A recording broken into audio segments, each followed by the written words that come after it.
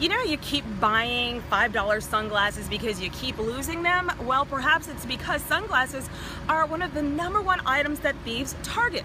There's some things you can do to keep a hold of your sunglasses. You can stow them away deep in your purse, maybe in your glove box. You can also put a GPS tracker on it. It's called Track R. Now, of course, we're talking about all kinds of shopping safety tips, and our Chief Consumer Investigator, Andy Wise, is working on this right now to show you how to take control of your own safety and shop safer. That's tonight at 10. This is must-see TV. This is just one tip for now. Wait until you see what comes tonight.